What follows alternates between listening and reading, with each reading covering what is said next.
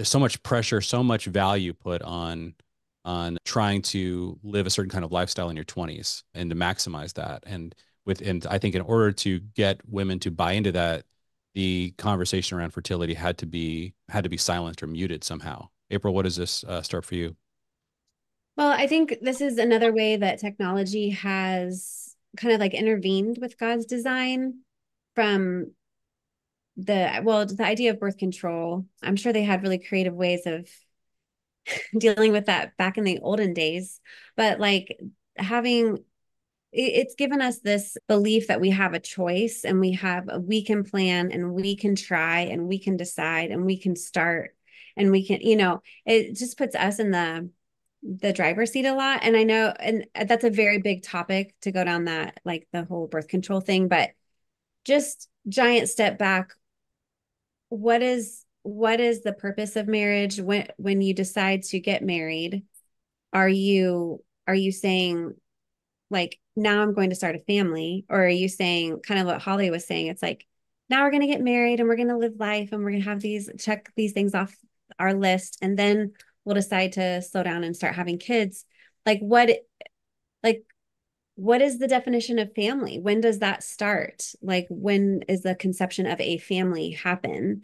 Is it at the wedding? Or is it when you have your first kid? Or, so I think just needing to kind of redefine, even in the Christian world, this is so confusing. This is not clear at all. Um, Yes. Even when I was, like in college or in high school youth group, like things like that, in the very, very Christian world, I went to a Christian high school and like great church with a great youth group. That was very much the message was go to college, get a job, get a career. And even my parents and our parents' generation were kind of like the pill was new. So it was like, get on the pill for 5 years because you live life and then you have kids. And just that whole mentality Right. has really taken over even in the Yes. Christian world. Yeah, we don't really realize how much that carries with it an assumption about the family that it's essentially a negative thing. Like I remember when we decided like after 6 months of we were planning on being on birth control for a number of years, and then we decided to come off of it in 6 months and got pregnant pretty quickly. I remember April, I remember we were at your church back in Columbus, and you were, I think, newly pregnant, and Yeah. there was a woman that you really was a big part of your life growing up.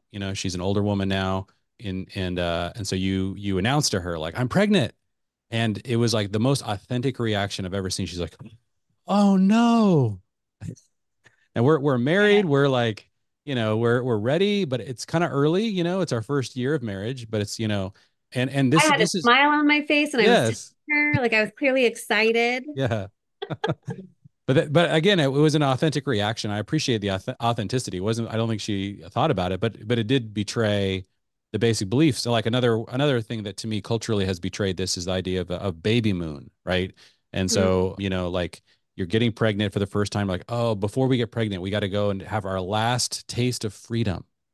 And this is why I'm saying like it's really important to think about, what is a family, like you said, April. Like, have you ever heard of a team that's like worked really, really hard to get to the championship?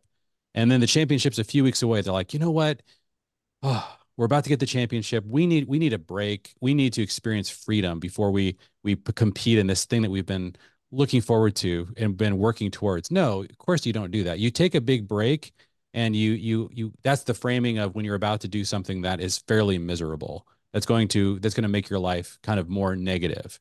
Then you're like, okay, I've got to get the last bit of enjoyment out of this season because what's coming is going to be worse. Like I can't imagine another way to frame that. That just sounds like that to me.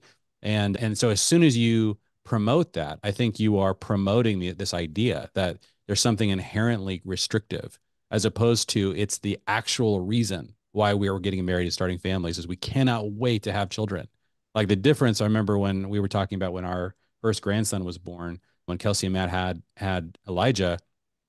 I mean, there was the level of explosive joy at our Shabbat table when that baby came in. It was like the app, like nobody, like everyone wanted to be. It's just so exciting, and I think this is the way that children. There's these old movies. Sometimes I watch them, or there's a great movie about modern Israeli family where they've been wanting to have a child for so long.